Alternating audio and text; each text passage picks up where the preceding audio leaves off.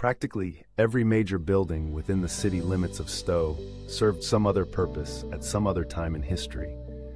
The building I knew as Workman High School, the one that serviced primarily 9th and 10th grade students, was at one time Stowe High School, the only 9th-12th grade game in town. As Stowe's population grew, the original building became hopelessly outgunned by the incoming student bodies. As many of us Stowe-billies fondly remember, the city's solution to the problem was to find the best and the brightest architects it could afford. And these skilled men would come up with a solid plan to double the capacity of Stowe High School. This scheme would have worked too, if it hadn't been for those meddling measurements.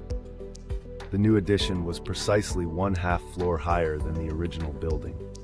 Sorry about that, Chief. Missed it by that much. The marriage between old and new sections of Workman was finally achieved with a long, sloping ramp down the middle of a connecting hallway. Few of us missed any opportunity to slide or roll something down that ramp back in the day. The new section also had an elevator, although permission to use said elevator was limited to handicapped students or those who were temporarily out of commission.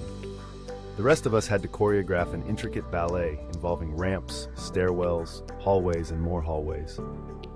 Workman's floor plan was dictated by the educational philosophy championed by Dr. Benjamin Skinner, a leading specialist in draconian teaching methods at the time.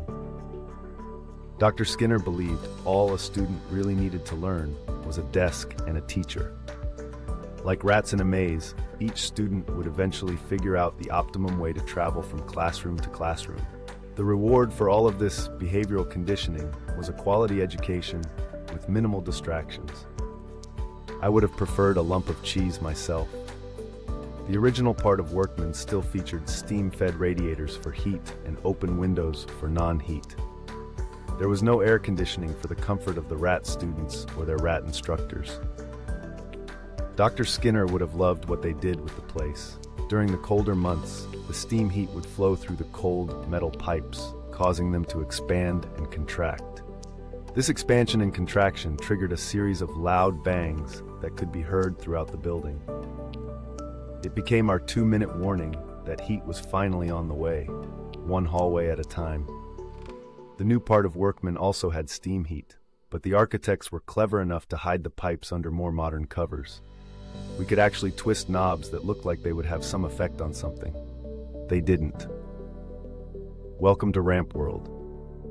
One hallway in the original section led to the typing room, where many of us learned how to type on manual typewriters. The instructor would put on a record, and a man who sounded suspiciously like the narrator of every school film strip ever would call out letters to type. As we tapped our way through the ASDFJ of assignment over and over again, we had plenty of time to think of the things we'd rather be doing, like not typing endless lines of ASDF Kiel. I always thought a sentence like, "All work and no play makes Jack a dull boy," would be more interesting, just to see the look on the janitor's face when he emptied out trash cans from The Shining. Our typing teacher at Workman did find ways to break up the home row monotony, especially on Friday mornings. She allowed students to bring in their own albums while the rest of us sawed away at assignments printed in a workbook. I'm not sure if she was aware of the artistic leanings of the modern music scene at the time, but she wanted to be hip to the jive, and we weren't about to stop her. Because we were so isolated from the rest of the building, volume was not an issue. So those of us who took certain typing courses under a certain typing/English teacher during the early 80s all learned to type while listening to AC/DC's heavy metal album Back in Black.